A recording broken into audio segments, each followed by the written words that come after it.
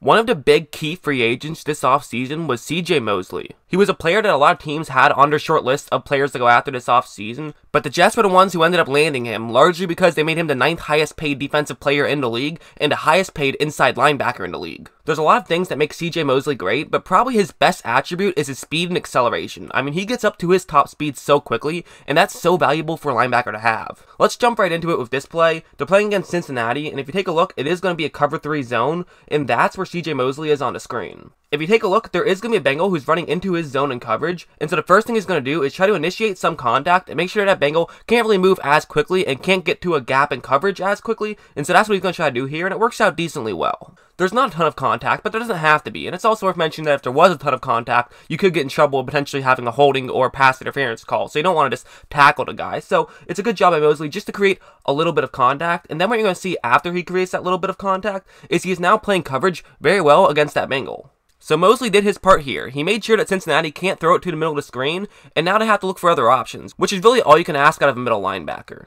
But of course, they're not just paying him to do what you can ask as a middle linebacker, they're paying him to be a game-changing player, and he absolutely can be. Like, if you take a look at the bottom half of the screen, as of right now, there's a Bengal with a ton of separation on his assigned man, and he has plenty of room to try to get around him. This still very much could end up being a tackle, but Mosley isn't the type of guy who's going to take a lot of chances. He's going to break down to the bottom half of the screen anyways, just in case there is a broken tackle, or in case he gets by that assigned man, so Mosley can be in the area. And now, if you take a look, the Bengal does get past his assigned man and gets the first down, but Mosley is able to get there and make the tackle. This isn't a great play for the Ravens, but it was damage controlled by Mosley. I mean, these plays can easily go for another 10-15 more yards if the middle linebacker isn't in that area. Not only did Mosley do his part and win his one-on-one matchup, but he was able to run over and limit some damage when a Baltimore Raven wasn't able to win their own one-on-one matchup. One of the real reasons Mosley was able to get into that play wasn't just because he's smart. Although he is smart, really what makes him so effective is that acceleration. It's the fact that he can get to that top speed so quickly and then run over to either sideline to make a play. Typically, when you have great acceleration, you also have great footwork, and Mosley is no exception. Like, on this play, for example, there's going to be 4 one-on-one matchups across the board, and Cincinnati's going to send their center up to try to one-on-one block Mosley. Typically, this type of blocking concept is kind of a boom or bust type situation, where if everyone makes their blocks, it can lead to a lot of yards. However, it only takes one guy to miss their block for it to end up not going too well. If you take a look on that right side of the screen, this is working out at first pretty well for Cincinnati. There is a huge gap on that right side of the screen, and that's where they're going to be looking to run the ball to. However, take a look at Mosley on this play. What he's really going to do is just get off his block, not by using strength, but he's going to use footwork. He doesn't try to overpower Cincinnati's center at all. He simply just realizes that it is going to be a run to the right side of the screen, and steps over in that direction, and then is able to make a play. It really isn't easy to be able to step over that quickly and be able to get into the play, because it's so hard to keep your balance. However, Mosley is easily able to keep his balance, he gets over and is able to make the play. Being fast, able to accelerate quickly, and having good footwork isn't just great because it allows you to win your one-on-one matchups. It's great because now it means that defensive coordinators can game plan to use you to a better advantage. Like on this play, for example, I'm actually going back a couple of years, as you can tell by the way Peyton Manning is on the field, but take a look at what happens here. First off, it is a good play design. What they're going to do is have 6 Ravens on the line, and another Raven not too far off the line, and 2 of them are going to be dropping back into coverage. And then what you're going to see is one is simply going to move to the right guard's left, and another is going to go to the right tackle's right. This isn't something you'll never see. This is actually pretty frequent, especially when you're blitzing, to try to generate a big hole for a guy to run through. But this is actually going to work out even better because Denver does have a halfback who's blocking on the left side of the screen. So this now means that Mosley's responsibility is simply to run in that gap that will be opened up on the right side of the screen. But of course, the whole problem of this play is you're now blitzing against Peyton Manning, who makes decisions so quickly, he can easily find a guy who will probably be open. Since it is a blitz, guys do get open quickly, and he could make a quick throw to pick up some yards. But Mosley gets there so quickly, by the time Manning even realizes what's going on, he just has no choice but to go down because it's definitely going to be a sack. And while I'm on the topic of how Mosley affects game plans, he doesn't just affect game plans in the sense that he can make things easier for defensive coordinators. He also makes things tougher for opposing offensive coordinators. Like if you take this play, for example, what Miami's going to do here is have a double team on the interior lineman right there, and they're also going to be having a one-on-one matchup on the edge rusher right there. Then it's pretty simple. All they have to do is send their halfback up through there to try to get past the line of scrimmage. And then Mosley shouldn't be able to just run through that gap as he's now getting blocked by a right tackle. And since Mosley doesn't know which hole this play is going to be run through, this should be a pretty easy play, at least to pick up some yards for Miami. Even if the right tackle isn't able to fully block Mosley, it should still lead to a 3 or 4 yard pickup. However, look at how quickly Mosley realizes what's going on and runs through that gap. I mean, he's there instantly and there's no gain on this play. That's one of the problems that Mosley creates against opposing offensive coordinators is you really can't run plays like this against Mosley. You pretty much have to run those types of plays on the opposite side of Mosley, but really that creates problems as well because now you can have your own players running plays that are not really comfortable running. Mosley making plays like that really does throw a wrench in opposing offensive coordinators' systems. I mean, if that's the type of play you like to run on typical first downs or maybe second down and shorts, just to make sure you pick up some yards, when you're going up against Mosley, it just creates this whole other dynamic where you pretty much have to change your entire playbook, or at least a big chunk of it, because Mosley can stop plays like that. One other thing I really like about Mosley is there's absolutely no quit in him. When you talk about guys who give 110% every play, Mosley is absolutely one of those guys. Like on this play, for example, it's going to be pretty simple to the play that I showed you when Mosley was able to sack Peyton Manning, and it's as follows. So again, the way it works is both of the Ravens on that side of the line are going to be running in that direction, which is then going to force Arizona's right guard and right tackle both to move to the opposite side of each other, and should leave a gap for Mosley to run just straight through them. But the interesting thing is, unlike last time when there was a halfback on the opposite side of the field blocking, now the halfback is on that side of the field blocking, meaning Mosley will still have to get past the halfback. David Johnson can seemingly do it all, although I'm sure he's still not too excited about the fact that he has to now block CJ Mosley on this play. But Mosley is going to do something very interesting on this play. Typically, if you're a halfback, basically your whole goal is to just try to take that linebacker out if you are in charge of blocking a linebacker. Halfbacks don't block a linebacker the way an offensive lineman would because they just get owned every time. The whole goal is basically to just put your shoulder into the chest of the linebacker. You want to get very low and just deliver one solid hit, and that'll usually give the quarterback enough time to roll out of the pocket. That's the whole goal if you're a halfback. So what Mosley is going to do here is actually try to avoid that hit by running around David Johnson. Johnson actually plays this very well. He sees that Mosley's doing that, and he's now going to be focused on trying to push Mosley behind his quarterback. That's his whole goal on this play. Again, because if you're a halfback blocking a linebacker, you're not in charge of making a great block. You're just trying to give your quarterback a little bit of time to get out of the pocket or to get away from that linebacker and then be able to make a throw. Johnson is able to push Mosley just enough back that it ends up being a good play for Arizona at this point. However, look at Mosley. Despite almost being on the ground, he absolutely keeps fighting. He's able to still eventually get into the play and get a sack, despite basically running a lap around the quarterback. Most highlight reels of CJ Mosley will just show him winning his one-on-one matchups and him doing very well, but to me what's always more interesting isn't when a player owns their one-on-one matchup. Of course, that's great too. You want a player that can do that, because otherwise why do you even have the player on your team? But to me, what always separates the goods from the greats is the guys who don't just make great plays when they have a great situation, but can make great plays even if the situation doesn't work out the way they had initially planned it to work out. He finds ways to make big plays happen, even if that's not necessarily what he was supposed to do on that play. This play is actually a great example of that. If you take a look, that's the blocking concept that Miami will be running, and it's going to be very similar to the couple of plays I've shown you in the past, where Baltimore has an edge rusher run to the bottom half of the screen, and then I have another Raven run right there, which is going to force Miami's right guard and right tackle to move away from each other and leave a gap in that side of the field. Then what they can do is send a defensive back who will actually be blitzing on this play through that gap, and it would give him a much better situation to try to get to the quarterback. As of right now, Miami's halfback actually reads this play very well, and he runs out to try to block the corner on the outside of the screen. Of course, it's still a very hard block for him to make, and he's actually not going to make it, but that's not really important here. Really what I want to talk about is take a look at Mosley on this play. As of right now, it looks like he's getting completely beat, but he's really not. His sole goal is to get that right guard closest to the middle of the screen as possible, and he's doing a very good job of doing that. So he's not getting beat at all. He did his job very well on this play. But if you take a look at where his helmet is pointing, he's looking at the quarterback all the way. He's paying attention to the quarterback. He pretty much knows at this point that his job is to just get the right guard out of the way, and he doesn't have too much else to do. But if you're on the field, you might as well try to impact the play as much as possible. So he's going to stare down the quarterback and see if a throw does come in his direction. But not only is he able to make contact with the ball, but he's able to pick it off and run a long way with it.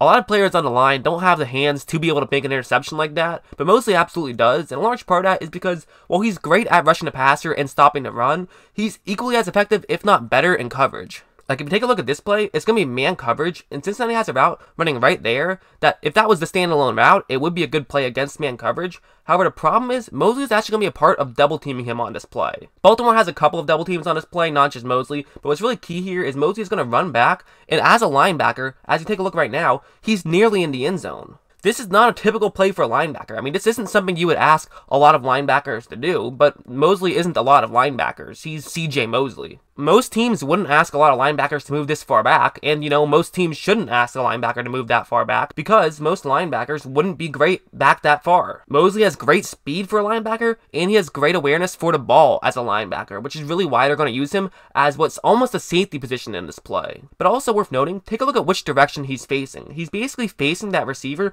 who is cutting towards the middle of the screen. He's doing this because he does have to keep an eye on that receiver as he is a part of the end of the double team, so he has to make sure that he's able to be in position to make a play. But if you notice, he also isn't fully turned over to that side because he does have to keep an eye on Andy Dalton as well. So not only is he able to backpedal and get in position to make a play like this despite being a linebacker, but he's then able to leap up and make an incredibly athletic interception on this play. Andy Dalton didn't really realize that Mosley was going to be breaking back like that, and a large part of that was because it's so unusual for a linebacker to break back like that. But again, as I keep saying, CJ Mosley is not some ordinary linebacker. He's a special talent. There's been a lot of debate over whether or not a middle linebacker holds the same value that they once did even 15 years ago. Because the game has evolved into such a passing sport, linebackers aren't really holding their value as much as they once did. However, I think Mosley really proves that having an elite level linebacker can mean so much. Typically when I watch tape against a defensive player, one of the things I love to do is watch tape when they're playing against a great quarterback, and not really just quarterbacks either, but also against great offensive coordinators, great offensive coaching staffs as a whole, because I think that really gives you a good idea of how opposing teams will try to go after certain players. Like on this play, for example, it's actually man coverage, and you can tell that by the way Mosley is lined up towards the sideline on this play. Baltimore's running man coverage on this play, so that's why Mosley's in charge of being in one-on-one coverage against a much skinnier CJ Anderson, and that's why he's at the bottom half of the screen. Because the Broncos wanted to get linebackers out of position, they wanted to get the linebacker who's in charge of covering CJ Anderson out of position, and so their way of doing that was to send a halfback to the bottom half of the screen. So now the play's pretty simple, right? I mean, all you have to do is try to throw it in that direction, as you have a linebacker who's basically trying to play corner on this play. Most linebackers can't play defensive back, so that just seems like it makes a lot of sense to try to throw the ball too. He does a very good job of knowing where the first down marker is,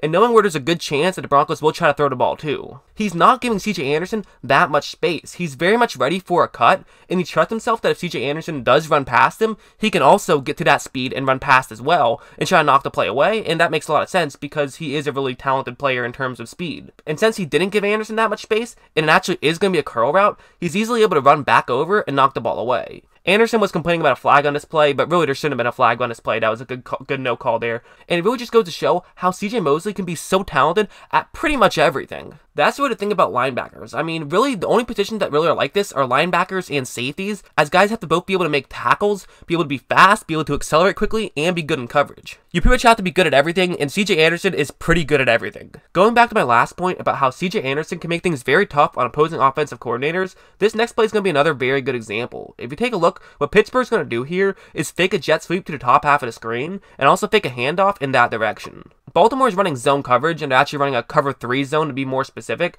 and that's really perfect for Pittsburgh, as the whole point of this play really is to try to get Baltimore's linebackers to move in, and then be able to hit that receiver right there, past the linebackers, and pick up some yards. For the Steelers, this play is very dependent on can they get the linebackers and safety in that position out of the play. Because if nobody gets out of position, it's going to be a very small window for a quarterback to try to make a throw through. However, if guys do get out of position, this can result in a receiver being completely wide open. And if you take a look, as of right now, it's actually working out decently well. There is a linebacker who's moving very far to the right side of the screen and very far up, because he's trying to potentially guard against a jet sweep. And there's also a defensive back who's very far to the top half of the screen, because he's also trying to protect against a potential jet sweep. Meaning really, Mosley is the only guy who can make a play on this one. And he's not supposed to be going that far up, which should leave a huge window to get open. However, once again, he accelerates quickly, and he reads the play of what's going on. I've talked about him being a smart player. Well, now this is me showing you he's a smart player. He reads what's going on, is able to run in front of the ball, make the interception, and it works out very well for the Ravens. He's kind of one of those guys you almost have to avoid, which is really difficult because a middle linebacker takes up a lot more of the field than a cornerback does, for example. I mean, you can avoid Richard Sherman a lot easier than you can avoid a middle linebacker, just because Richard Sherman's always shoved in the corner, whereas a middle linebacker is literally in the middle of the field. It's tough to try him, and this play is a great example. If you take a look, once again, it's a cover 3 zone, and there is going to be a route right there that's going to try to get into that gap in coverage just before the safeties and the linebackers. This play is going to take a little bit to develop, but now when it does, there is a receiver who is kind of past the linebackers and is a little bit open. However, he's trying to get just past Mosley, and that's usually not a great place to try to make a throw. Mosley is able to leap up very high, intercept the ball, and he returns it for what was almost a touchdown until he fumbled it out of bounds, and actually the Redskins got the ball back. But that's not really important. What I'm really trying to talk about is just how he is in coverage. Maybe he needs to do a better job of keeping both hands on the ball, but then again, that's the dumbest rule in sports in my opinion. The fact that you can fumble it